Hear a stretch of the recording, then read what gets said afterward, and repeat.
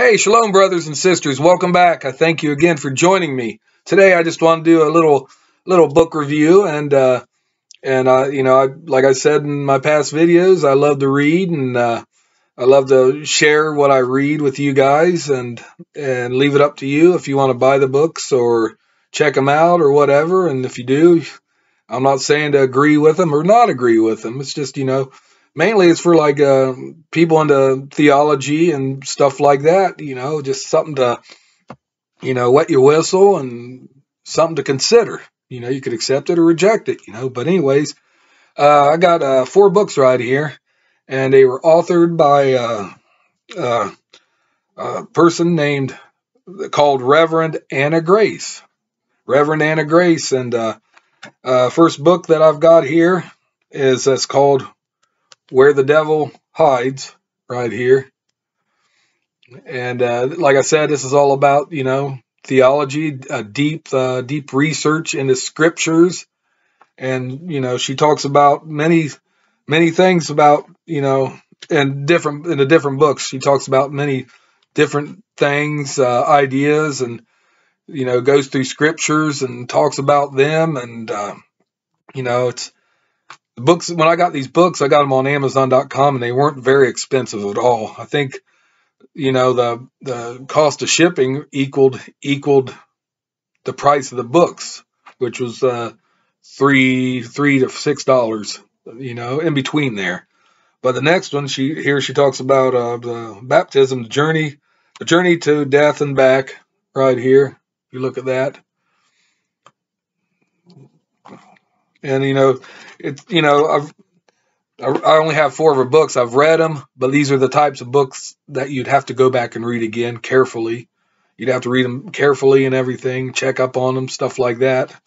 And I plan on doing that in the near future, read them again. But, I had my head scratching on several for, ideas, interpretations, whatever. The third book here is So You Think You Know Jesus.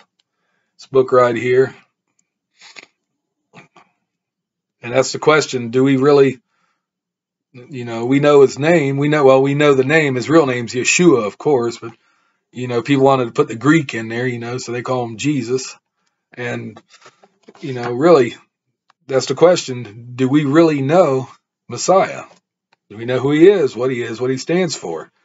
Some people think, yeah, we know everything. It's peace and love and grace and party time in a way. But last one here I've got is an alternative apocalypse, a challenge to Bible students and scholars. So here she's challenging the Bible scholars and Bible readers and stuff to, with her what she wrote in here.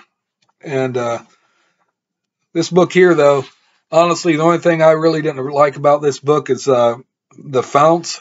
The printing, the fonts, the letters are too small. I had to squint my eyes and everything, but it took longer for me to read this than the other ones. But like I said, I'm going back and read them again, study them in more depth.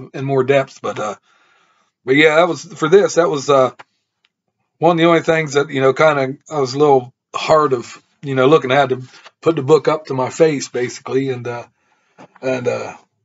me another negative was in her books when she recites scriptures, but she didn't put down scripture references like, John 2, verse 4 or anything, but that's no biggie to me. That's, I could still find them verses and look them up. I can do that. I mean, I just know my verses. I know my Bible and everything. I could look them up and check up on her,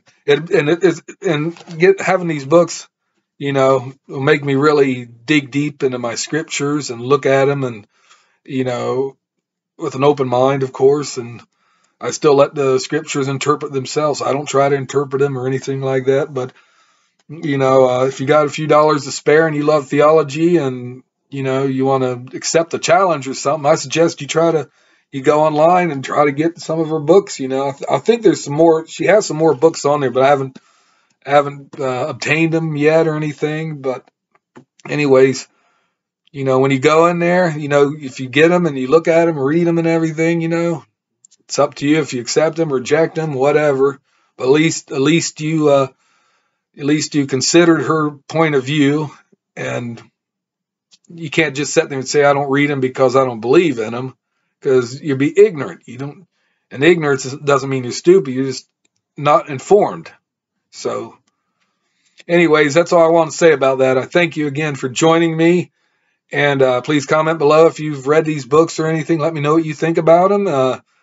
And watch my other videos. And give me a big thumbs up. Hit that notification bell. And I appreciate if you subscribe. Till we meet again. Peace out and shalom, brothers and sisters.